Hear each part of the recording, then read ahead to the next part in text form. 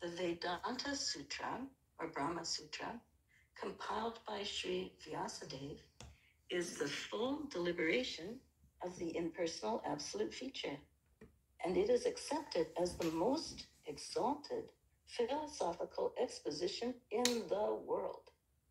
It covers the subject of eternity, and the methods are scholarly, so there cannot be any doubt about the transcendental scholarship of Vyasadeva. So, why should he lament? I was born in the darkest ignorance. My spiritual master opened my eyes with the torch of knowledge. I offer my respectful obeisances unto him and all members of Sri Parampara.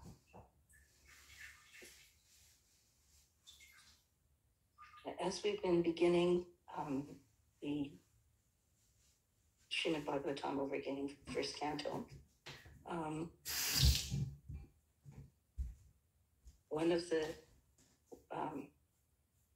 of the things that's at the beginning of the Srimad Bhagavatam is some very nice statements about the value and the position of the Srimad Bhagavatam. And there's some verses that we often chant before reciting this Srimad Bhagavatam, and they are particularly pertinent to our study of this verse. So today I'd like to read through some of those verses, and we'll talk about how they and this verse actually are extremely tied together. Before reciting the Srimad Bhagavatam, which is the very means of conquest, one should offer respectful obeisances unto the personality of Godhead, Narayan, unto Narayan Rishi, the supermost human being, unto Mother Sarasvati, the goddess of learning, and unto Srila Vyasadeva, the author. Sri Krishna, the personality of Godhead, who is the Paramatma, super soul, in everyone's heart, and the benefactor of the truthful devotee, cleanses desire for material enjoyment from the heart of the devotee who has developed the urge to hear his messages, which in themselves are virtuous when properly heard and chanted. By regular attendance in classes on the Bhagavatam, and by rendering of service to the pure devotee, all that is troublesome to the heart is almost completely destroyed, and loving service unto the personality of Godhead, who is praised with transcendental songs, is established as an irrevocable fact. As soon as irrevocable loving service is established in the heart, the effects of nature's modes of passion and ignorance, such as lust, desire, and hankering, disappear from the heart. Then the devotee is established in goodness, and he becomes completely happy. Thus established in the mode of unalloyed goodness, the man whose mind has been enlivened by contact with devotional service to the Lord gains positive scientific knowledge of the personality of Godhead in the stage of liberation from all material association. Thus the knot in the heart is pierced, and all misgivings are cut to pieces. The chain of fruitive actions is terminated when one sees the self as master. Certainly, therefore, since time immemorial, all transcendentalists have been rendering devotional service to Lord Krishna, the personality of Godhead, with great delight, because such devotional service is enlivening to the self. Completely rejecting all religious activities which are materially motivated, this Bhagavat Purana propounds the highest truth, which is understandable by those devotees who are fully pure in heart. The highest truth is reality, distinguished from illusion, for the welfare of all. Such truth uproots the threefold miseries. This beautiful Bhagavatam, compiled by the great sage Vyasadeva in his maturity, is sufficient in itself for God realization. What is the need of any other scripture? As soon as one attentively and submissively hears the message of Bhagavatam, by this culture of knowledge, the Supreme Lord is established within his heart. O expert and thoughtful men, relish Srimad Bhagavatam, the mature fruit of the desired tree of Vedic literatures. It emanated from the lips of Sri Sukadev Goswami. Therefore, this fruit has become even more tasteful. Although its nectarian juice was already relishable for all, including liberated souls. So in earlier chapters of this canto, right at the beginning of the Bhagavatam, we've been told the value of the Bhagavatam. And interesting, through these verses that I've just read, we hear that there's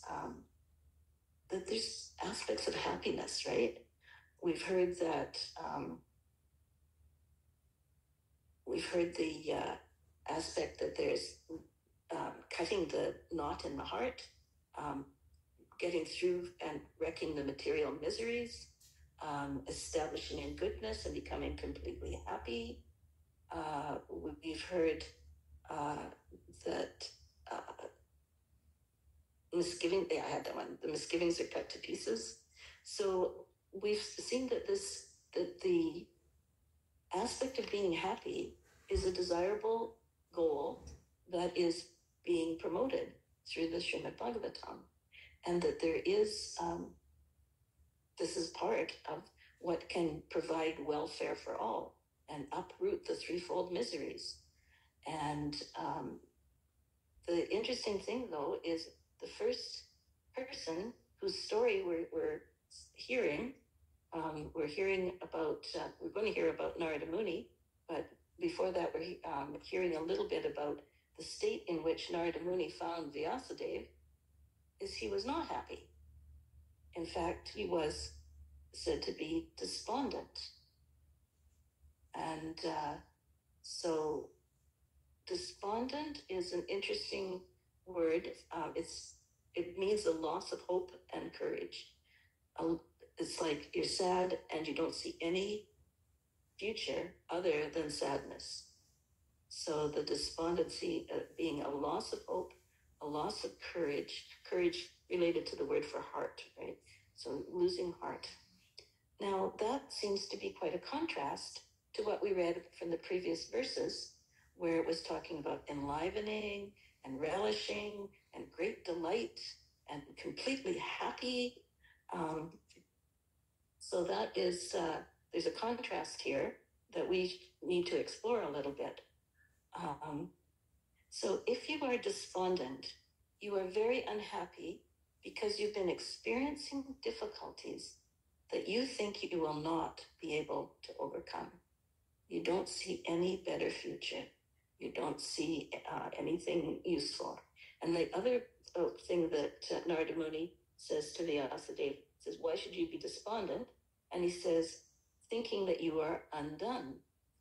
This word undone, like we know that you can undo a knot or undo a fastening, but it also had a meaning that we don't use much anymore, of feeling like everything's wrecked. Again, it's tied very much to the despondent definition. So dictionary definition of thinking you're undone, to be without hope for the future, having experienced great disappointment, loss of money, etc. Like loss of reputation, loss of, everything's gone, so you feel undone. We also have a word that's related to that, such and such was his undoing.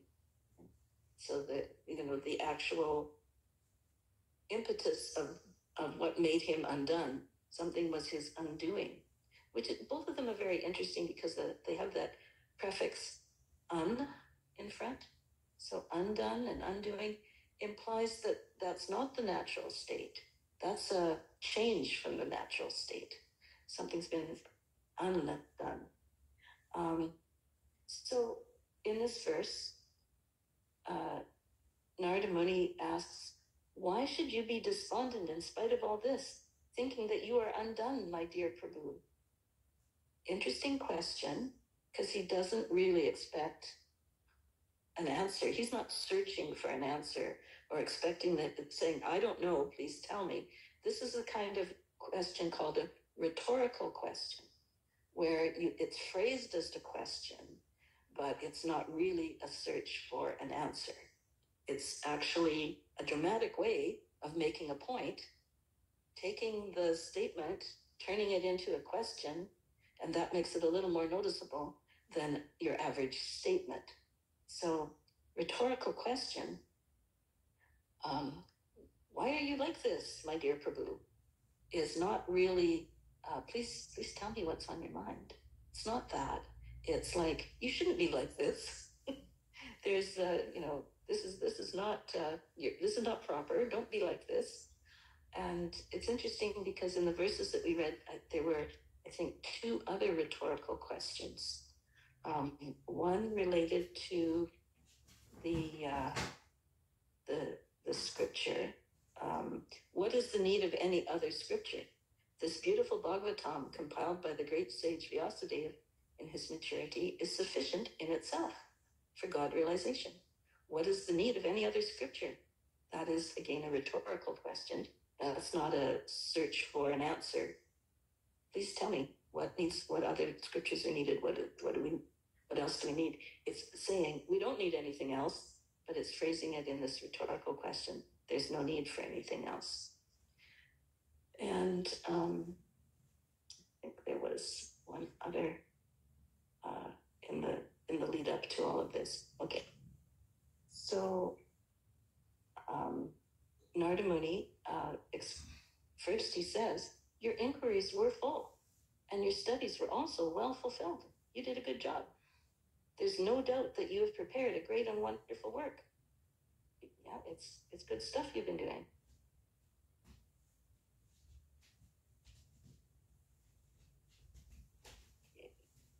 And then you have fully delineated the subject of impersonal Brahman, as well as the knowledge derived therein. You did your job, 100%. Great work, student. And so then the question, why aren't you happy about it? Why didn't this make you happy? Why are you despondent in spite of all this, thinking that you are undone? And in the purport, Srila Prabhupada echoes the rhetorical question at the end. So, why should he lament? So there cannot be any doubt about the value of the work he has done. It's not because he failed in his project. His project was well done. He's getting a good score here from his spiritual master, and yet he's not doing the victory dance. He's not even particularly happy. He's actually despondent. So what we understand from all of this is that there is something more. And the verses that we read from the beginning of the Srimad Bhagavatam, this Srimad Bhagavatam is the very means of conquest. This cleanses desire for material enjoyment from the heart. The classes on the Bhagavatam and service to the pure devotee can clear what's troublesome to the heart. So Vyasadeva hadn't got to that point yet. He had not started to give us Srimad Bhagavatam. He knew it.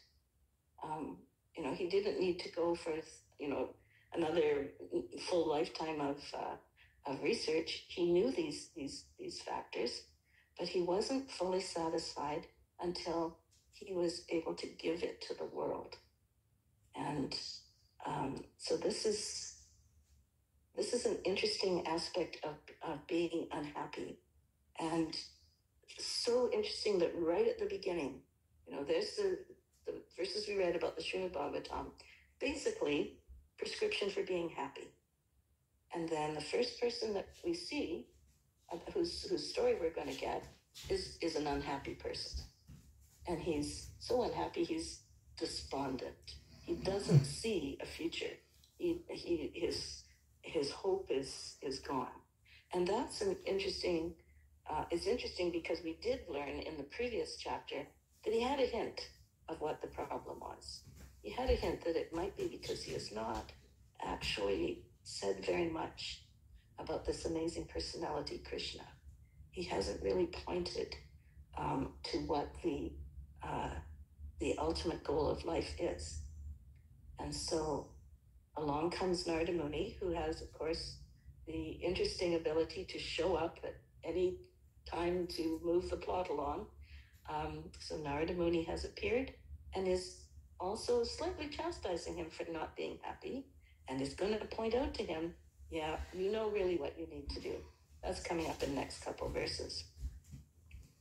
So one aspect of, not being happy is, of course, our situation in the material world. Mostly people aren't very happy. And if they are somewhat happy, it's short-lived. And so unfortunately, this is one major condition in the world, is to not actually be very happy. And to try to use material methods to try to become happy, which, as the Bhagavatam points out, is misdirected and misguided. That's not a good path. And so then in between, there's happiness that is experienced by the practitioner of bhakti, which is, religion is joyfully performed, knowing that we have a dearmost friend is Krishna. He's living in our heart in the form of super soul. He cares about us. He wants us to be happy. So there's that happiness. Then there's a sadness that I feel unqualified to talk about, actually. But I think when we talk about despondency, we almost need to at least look at it a little tiny bit. Maybe in this assembly there will be some comments that are worthy of this topic, although mine would not be. Is the tears of the gopis in separation from Krishna. How is that not just despondency? So we see that despondency meant a loss of hope and courage, being unhappy that there are difficulties that you think you will not ever be able to overcome. The gopis' tears and separation from Krishna is not described as despondency. And one of the things that we can see about that is because it's out of love. It's out of separation for someone who does still exist. It's not that there is no hope. That person is still there. And to have there, not with them, but still existing. And so to have the memories and belief that that person is still around somewhere, not with me, but somewhere, is not the same as despondency.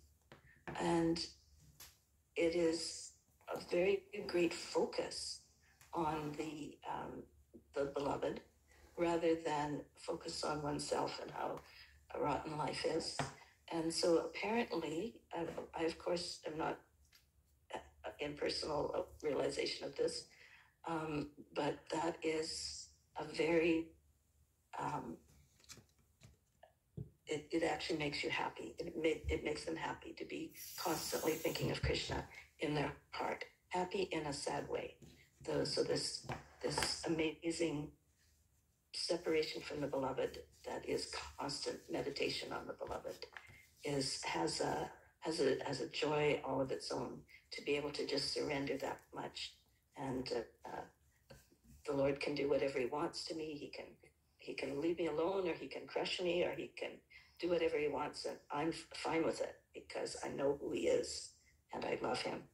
So that's a different kind of sadness than the despondency or the threefold miseries effects or any of that. So I felt that needed to be touched on, although of course I'm not capable of speaking much on that topic. So we have reached the point where we should probably have some contributions from the assembly here. I'll just read the verse again. You have fully delineated the subject of impersonal Brahman, as well as the knowledge derived therefrom. Why should you be despondent in spite of all this, thinking that you are undone, my dear Prabhu? And Srila Prabhupada's short purport. The Vedanta Sutra, or Brahma Sutra, compiled by Sri Vyasadeva, is the full deliberation of the impersonal absolute feature, and it is accepted as the most exalted philosophical exposition in the world. It covers the subject of eternity, and the methods are scholarly. So there cannot be any doubt about the transcendental scholarship of Vyasadeva. So, why should he lament? Any comments, any complaints, Mother